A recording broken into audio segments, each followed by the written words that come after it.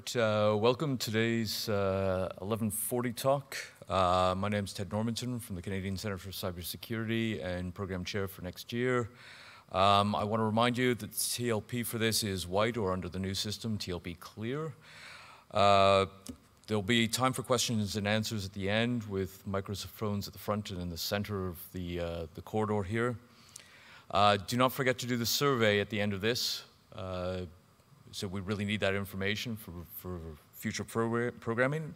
And if you have not already, please silence your devices. And without any further ado, I'd like to introduce you to Sherif Hashem from George Mason University, who's one of the few board members that I did not infect with COVID earlier this year.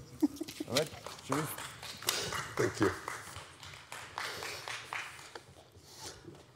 It's my pleasure being here with you. The first time I discussed this type of, bridge between the technical community and the UN and what's happening internationally when it comes to setting up norms and rules, that was 10 years ago. And it was quite lonely because, we come from a technical background, and you don't usually engage with, intergovernmental organizations unless we have to. And I had to. 10 years ago, I was appointed to join one of the distinguished groups at the UN, a group of diplomats working on norms, developing norms. And I'll give you some background about this. But more importantly, I'd like to share with you the experiences that I had in the engagement, how we started off from kind of separate points of view, if I may use the term. Then there is convergence, and what we reached was by consensus. And I've learned quite a few things while working with those groups over the years, and I really made a lot of friends there. So this talk actually is a result of cooperation with my dear colleague Martin van Hornbeck, who was not able to join us. I'm actually wearing an academic hat. However, for the past 25 years, I've worked in different positions, advising and implementing initiatives in cybersecurity, PKI, digital signature, working with international organizations as well as regional organizations. I'm a member of the African Union Cybersecurity Expert Group. Currently, I'm in the US, so I will share with you some of the experiences that I came across throughout my professional career here. Cyber norms, that's a term that actually evolved over the last maybe 15, 20 years. The best place to learn about this is from groups who have been developing norms for other purposes. To me, it was for ICT and ICT users. As it's mentioned here, the gold standard for such norms lie in the UN group of governmental experts that was formed under the UN. I'll give you some background on that group. Actually, there are 6 groups of that name that over the years that were formed. Also, more recently, there is another group which is very open. I'd like to draw your attention to it and to share with you opportunities of engagement with those groups and with the work done.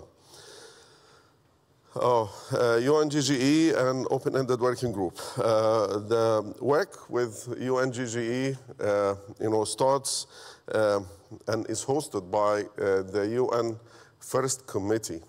From the name, it's the First Committee, and it's the committee that deal with disarmament. To know a little bit about the history, disarmament means that they worked on issues, such groups worked on issues on weapons of mass destruction. And when I was nominated to join the group in 2012, 2013, I realized the immense pressure, and that in this case ICTs was seen and as along the threat environment for international peace. So, and they are drawing on expertise from across the world. I was among a group of 15 members. I was the only non-diplomat among the group. the only one from Africa and the Middle East. And if I see someone from Latin America, there was just one from Latin America. So you have, roughly speaking, about 90 countries with 2 representatives among 15. But anyway, I worked my way through this process. I will share with you some of the outcomes, but part of the process is to engage and to discuss. As I said, I was the only non-diplomat. The groups involved a lot of expertise, diplomats, international law experts, people working in national security. And actually, there were like a couple of diplomats with ICT background. It's important to give you this, background information because in our discussions, what usually they start off with is text that was used to deal with weapons of mass destruction in other areas. And they try to use similar things for ICTs. And, you can imagine we had some fundamental disagreements on some of the articles. And the point here is to engage, to understand their points of view, and to communicate what I believe is, an ICT-based point of view. And I was surprised. I've learned a lot from their points of view, and also I was able to negotiate and build consensus among removing some of those articles from the text altogether, so you'll not see it. And because it's not relevant. Jurisdiction is totally different. If you're talking about kinetic attacks, real physical, engagements, or engagement in cyberspace. If you're talking about proportionality, this is a concept that they have. So what's proportionate? If you try to carry, analogies from the physical world and to try to see what would be a proportionate attack on ICT infrastructure. If someone attacks with a malicious software, how it will propagate, will it show up? Unlike in kinetic words. So we cannot really use the same text. And I've learned, that, for instance, some countries at that point in time didn't, appreciate and didn't, understand the relevance of using the term cyber as opposed to information security. Fortunately, I've worked on both sides, and I made a strong point. We are doing cyber. We are doing, protection of infrastructure, protection of systems, rather than getting into data and categorization of data and protection of data. It's a very important topic, but it's very elaborate. So there are overlapping areas that we need to address, and we need to be careful so as not to be drifted from the main purpose of incident responders. So among the 6 UNGGE committees that were convened starting from 2004 up to the last one, which concluded its work in 2021, there are 4 reports. 4 committees reached agreement by consensus. The way the process works, we reach the reports by consensus, which is sometimes challenging because some committees fail to do this. Then it gets sent to the Secretary General of the UN and up to the General Assembly of the UN. So the reports that you see here were finally endorsed by the full membership of the UN. So although those are these are technical terms, non-binding norms, this is not a convention. However, 190-something countries agreed on the applicability of those norms. So this is a great starting point for all of us. Among the issues that I lobbied for, the UNGGE is governmental experts. We lobbied to expand. We, at the GGE, invited, I was representing my home country, Egypt, at that point in time, and we expanded the scope by, endorsing the creation of what became afterwards the open-ended working group, which is open to non-governmental organizations, we're open to the private sector, and the first one was started in 2019. Actually, if you see the top left corner here, I was invited in the opening sessions of the open-ended working group, which was led by a distinguished Swiss diplomat to talk about capacity building in cyberspace. And you will see when we navigate through the text that, for instance, there is a lot for us to do, a lot expected from the international community to add in terms of value. That open-ended working group is open for all of us, and in different capacities, whether you are engaged with an NGO, engaged with a company, work for government, everybody is in.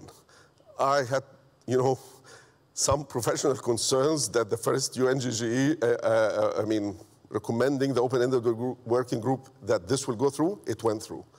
I had concern whether the open-ended working group will end up with a consensus report. I'm really happy to report that this happened. And thanks to really distinguished, chairmanship, but also participation from various, levels, government, non-government, and so on. So this is something that we are continuing now with another engagement. Another open-ended working group was started in 2020 with a term up to 2025, 5-year term.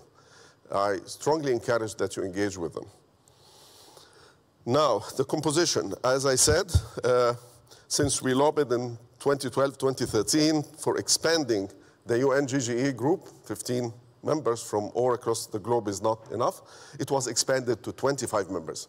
So the last UNGGE included 4 representatives from Africa, several from Latin America, and from across the world. So inclusion is really important.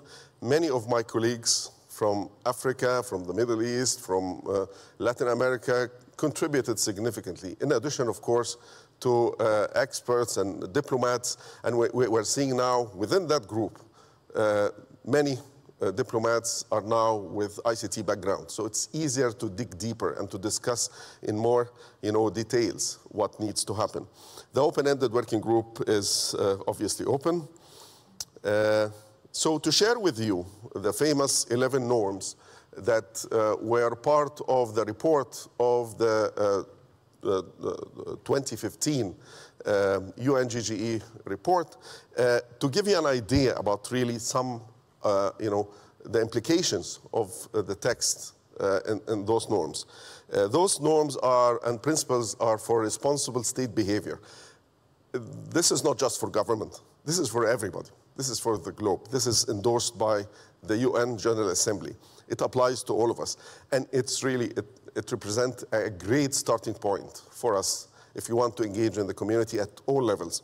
You'll see here some of the norms about what states should do and what states should not do. So in terms of sharing knowledge, working together, partnership, this is reflected in the highlighted green text. On the other side, also what states should abstain from doing and try to prevent the usage of their infrastructure in launching attacks on or illicit use of ICTs. You'll see also some mention of the international law, its applicability. It was difficult for me to spend like 8 working days to understand the arguments where some of the members of the GGE argued why should international law be applied. Other members didn't think that it should be relevant. Anyway, that was settled in 2013. This is really important because I studied about international law a little bit, and it's really a great base to start when it comes to regulations. And we can go back to the usage of international law. I strongly encourage, if you are involved in enforcing measures, regulations in ICT, that you reach out to a legal expert in your organization to know more about those norms, how they apply, how can you make use of them in conveying your message. There are different measures that are included here, including attribution. Attribution in, again, the physical world is kind of straightforward. The mankind, we did this over years, for centuries. However, attribution in ICT is not that obvious. We see, proxy actors. We see a lot of anonymized, traffic. And as such, we should act accordingly when it comes to responsibilities of states, responsibilities of, key actors, key stakeholders, even from the private sector. Because, we know about man-in-the-middle attack. And we know that sometimes an obvious quote-unquote enemy, adversary, could not be the right one. It just could be man-in-the-middle attack. We have seen in the keynote speech at the beginning of this conference how someone was made to look like as if they are the child abusers, and then suddenly it became some other person. And this is individual. In terms of states, if you watch, some of the thrillers, the James Bond movies from the 1960s, 70s, you can see easily. I mean, there are groups that play around creating hostility between two countries and empowering this or increasing that hostility by engaging in organization in the middle attack. We need to be careful. We need to also guide our organizations, our countries, to be looking for not just the obvious enemy, but what's behind it. What are the motivations? We cannot do this. We cannot be first responders when it comes to that type of intelligence. We are not trained to do this. We might be, supporting whoever is doing this. And this is where, it's really important when it comes to implementing those norms to know where we fit, where we add value, and where we have to reach out and to support others. Like today's, panel about cybercrime. I've been, in different forums talking about cybercrime, engaging with the Interpol, with the NATO conference, and other activities. I take a second seat, never a first seat, for a simple reason. This is not I'm not part of law enforcement. So that's why when we focus on our role, we add value. And at the same time, this is, to me, is fruitful partnership. Then, aside from the norms, so the tricky part, we have norms. You can always, anyone can think about those norms and think about, oh, well, I can come up with, additional norms. To me, going through the discussions, this is a lifetime achievement if we are able to implement those norms. The point is not coming up with, nerdy text or some, attractive, phrases. How to implement them? How to make this part of a country's policy or a regional policy? It requires a lot of changes. Definitely, Ned will not allow me time to talk about this in extensive, form, because this will take probably the rest of the day at least. Lots of details. We're talking about multi-stakeholder approach, which is not a nice to have, in my view, not a nice to have thing. It's essential for the success of implementation of norms. So when I engage with other stakeholders, it is not just a nice privilege to have, but this is the way to go. And it is not easy to work it through when it comes to implementations, because we come from different backgrounds. We need to understand the language. I've made a lot of friends among diplomatic circles, from international law circuits, from law enforcement circuits. But it took a lot of time to build trust and to have meaningful working relationship. It is well worth it, well worth the investment of energy and time to do this. In terms of norms, also to support the implementation of any norms that we come up with, we need to have confidence and trust. I think among the few professionals who know about the value of trust and confidence is the incident responders, us. So we know that we cannot build trust and confidence during a crisis time. You have an emergency. You're not, at ease to try to build trust. It has to be done ahead of time. And our CERTs, our C-CERTs, incident responders across the globe, they know how to do this. FIRST is a great forum to empower, such networking across. And throughout my work with the GGE or Open-Ended Working Group, the only, organization or profession that was mentioned over and over again with unanimous consensus that they have a role to play is incident responders and C-CERTs. You'll find it's in the text. Several references to the role of C-CERTs. So this is us. So here, the whole international community is looking for us to support and to help. Starting from sharing basic information about who's who. What can we do? How can we help? What is available in terms of capacity building? how can we help other organizations? This is really very pragmatic, down to earth.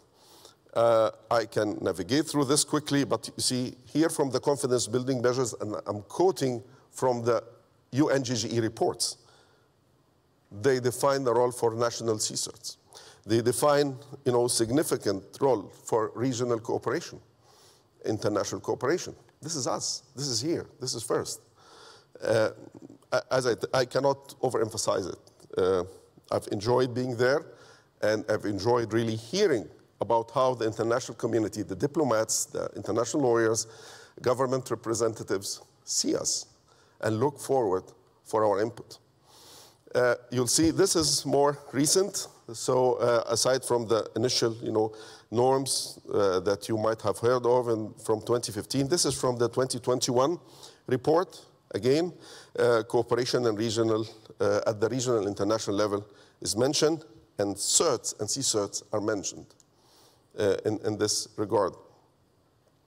Not supporting, offensive work, and this is, a very important and sensitive topic. I've heard in some discussions in one of the conferences organized by the Organization for Economic Cooperation and Development, the OECD, some of people, the experts coming from a technical background defending the view of hacking back. Well, it might look cool for some to hack back. And of course, for companies that were subjected to a serious attack, they lost assets, they feel that they can do it. I definitely, personally, professionally, am against this 100%. For a very simple reason. We don't have all the information. No one has all the information. And there are channels to do this. There are diplomatic channels. There are channels through the Interpol, law enforcement, where we can pursue criminals and punish them by trying them in front of a court of law and stopping them from causing harm. Never gonna work if it's gonna hack back, So that's, again, my view. Also engaging CERTs in, or weaponizing CERTs. That's something which is, very timely. CERTs should be seen as firefighters, we shouldn't be seen as part of, an offensive capabilities of a country. There are many sides of it. I'm happy to discuss this, again, because of where I'm running out of time here. But there are reasons for us to try to stick to what our main responsibility is, or responsibilities are actually, and to make sure that we are there to defend, our, society at, a national level, at, regional level, at a global level, to have safer cyberspace. When it comes to critical infrastructure, we have seen, and throughout, our experiences and discussed again in this conference how, attacks on infrastructure can be very devastating for countries. We have seen the presentation from Ukraine yesterday, as well as, prior experiences in different regions. It is something that we need to focus on. And again, partnership is really important because, you have the operators. You have, it's the private sector who operate most of the infrastructure across the globe. So we need to find formulas to work with them. It's quite challenging. I come from an IT background. However, I have a degree in industrial engineering. So I know really dealing with SCADA systems and, ICS systems and so forth is not as dealing with a computer that you can shut or reboot every now and then. They don't reboot utility power, controllers every now and then. This is a nightmare for them. So anyway, we need to be open, understand, work with them, and reach, a formula for cooperation. You'll see again here in the green text about cooperation, how CERTs are relevant. We are relevant. We are seen as relevant. Confidence building measures are really important. So whenever you see this discussed, I've participated in the IGF discussions. I'm happy that we have discussions. We have at least another talk on norms and CBMs throughout the conference. Take advantage of this and engage. I have colleagues from Brazil who engage with their representatives in the UNGGE, colleagues from Mauritius. Actually, the head of the Mauritius CERT from Africa is the representative, was the representative in the last UNGGE. We have the Kenyan representative she made an excellent participation in the UNGGE that produced the norms that we all saw. It's from all corners of the world. I think it's really important to have professionals engage with diplomats to make sure that, whatever we reach in terms of text, in terms of directions, makes sense and is applicable. So, partnership. From first point of view, we try to build, common understanding, set priorities, try to communicate those priorities to all the forces. So there are different, attempts at doing this over the years. There were informal conversations with the UNGGE groups, as well as the open-ended working group. We worked with other organizations in the civil society, professional associations, NGOs. We emphasize inclusion and partnership. This is key. This is, again, not done necessarily for diplomatic purposes here, but it's for realistic view. We need to have this. We need to have inclusion. We need to have openness. And this is our only hope. Capacity building. This is kind of important when it comes to this relevant, but it is far more important for us to believe that capacity building is, our most valuable asset in fighting against, threats or challenges in cybersecurity. That's why, again, I highlight for first that we establish, a permanent position, a full-time position for a capacity building and community building, director within FIRST. We hope that we reach out to all of you, and you reach out to Clay, who's taking this position. It's up to us to make it happen, up to us to empower all CERTs, all incident responders, P-CERTs, C-CERTs, even if an organization doesn't have, a C-CERT or a P-CERT, but they have incident responders. We reach out to them. We make sure that we support them. At the high level, when it comes to decision makers, and this is sometimes quite challenging, we need also to have some sort of empowerment to decision makers to understand about the real issues, to understand about the solutions, to understand about, the spread and the diversity of our problems.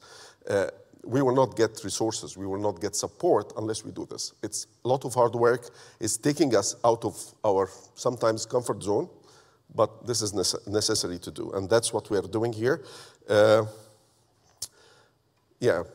Among our points of view, among our strength, really, as an organization, as a community, we have ESCC FIRST initiative, and we have this, as a background of what we stand for, what we highlight. We also developed TLP, the traffic light protocol, and we're using it efficiently in our conference, obviously. We need also in the text in governmental and international documents to talk to us using TLP. Because sometimes when they say you cannot, when it comes to sanctions and export control, you cannot talk about technology. Oh, well, if I'm exchanging my card with my email, is that technology? You have an umbrella that you loan to someone? Yeah, everything has technology. With IoT, technology is everywhere. So we know the more efficient way is to go through classifying information. That I know when it is public information, really, it's ridiculous to talk about, controls over something which is public, essentially. And that's why, having this type of trajectory of where we are, where we need to be, is really important to set priorities. If we have TLP applied in all, the text coming from, various regulatory, sanction organizations and so forth, it is something that we relate to, we understand, and we know how to apply. Cybersecurity is a shared responsibility. It is not just for nerds, not just for ICT professionals, not just for incident responders. It's the responsibility for the whole community, for the global, society. Everybody has a role. No one can claim that cybersecurity does not affect them. It's around us. And moving forward, you know, with billions of devices that are linked to the internet and a lot of attack vectors that are being created, you know, criminals, they are full-time, as it was mentioned earlier in a couple of the keynote speeches, I mean, in the conference, they are full-time professional criminals. So they have the motivations, they have the resources. And I'll tell you, they have easy, straightforward ways of agreeing, you know, how to do their criminal activities. We cannot really underestimate this, and we cannot let, you know, some superficial differences on where we're coming from being barriers for us to reach a more effective way of cooperation and partnership. Because again, partnership is not a nice to have thing. It's our only hope, really, to have effective, you know, ways of facing the challenges and the threats. So it's a shared responsibility. Everybody has a stake. Everybody has an interest. And when I say I've never been in a conference or given a talk throughout my professional life where cybersecurity was seen as not important, it is when you ask people to reach out and make decisions. You think cybersecurity is important. Can you reach out to your wallet? I need a budget for cybersecurity. That's the challenge. And sometimes I get a response, what's the return on investment? Well, if I lose an asset, if it is hardware, yeah, the cost of that hardware is, you know, the threat, you know, consequence. But if I lose trust, how much money we put on that? If we lose the ability of our healthcare system to function, and somebody loses their life, do you put a value on this? At a general high level, you know, country level or continent level. I come also from Africa, so during COVID time, without ICTs, many of our societies would not function, would not learn, education would stop, would not be able to work, transact financially, provide healthcare. So I think now we are at a unique position where when the general public appreciate the value added of ICTs, appreciate also the challenges that we face.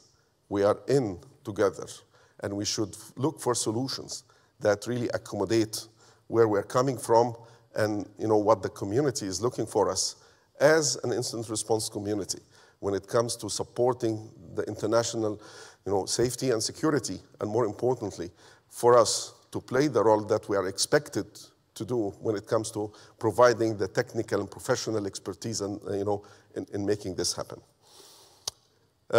Our views were communicated to the open-ended working group. You can look through the slides. Openness, inclusive approaches, a multi-stakeholder approach was highlighted. Also, we quoted from the UN GGE reports about not using EG-CERTs for offensive operations, also not to politicize EG-CERTs. This is really important. Again, we don't have time for it. Thank you very much. Here's, you know, my contact information. So I guess we have a few minutes for question and answers, and I'm really happy to address this. I think this is, you know, something that is going on. It will not go away in the coming, you know, decades. Discussions about cybersecurity and norms. So I really, I hope that I convey the message that we need to engage, we need to support, we have a role to play, and I wish you the best.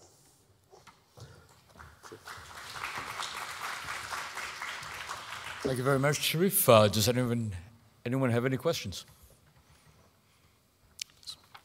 Hi, thank you for your presentation. I wanted to touch a little bit upon the issue of attribution. I'm part of an organization, I work for an organization that is part of the EU public administration. And in the EU, we primarily deal with attribution as a diplomatic issue. And in the European Union, we even have the cybersecurity, the cyber diplomacy toolbox, which once activated, all the relevant decision makers will come together and they will decide on the basis of the evidence, and they will collectively agree on the issue of attribution. From a legal viewpoint, this is kind of absurd, because if the evidence is there, albeit difficult to find, to come by, but if the evidence is there and the evidence suggests that somebody has done something, that individual or organization or state is responsible. So there's no question about that. We don't need to collectively agree on it. And then there is us, who are in possession of the evidence. We are the Computer Emergency Response Team. We provide this evidence, and on the basis of this evidence, they need to make up their minds. So they kind of put us in a difficult, like almost an impossible situation in a way, I would say, that it heavily depends on what we will provide as evidence for them to make such a decision. So my question is, how can we reach an understanding of who does what and how to take care of this issue in a way? Very important question. Thank you for asking this. It's really important. You know, at the UN GGE meetings that I attended 10 years ago, I had discussions with several countries, including very advanced countries, and about attribution. I mean, discussing with them. Typically, what would be the correct attribution percentage that you had in the past? The highest was, can you guess a number? 15%? No, it was higher than this. It was about 60%. You're talking to diplomats at this point, so not talking to certs. But I told them, if it is 60% in the most advanced countries, how about the developing countries? We have 190-something countries in the world. So attribution is quite challenging. I'm glad that the EU is taking this collectively among the EU community, but you have a very concern about how much information do you share, because you get this in confidence and so forth.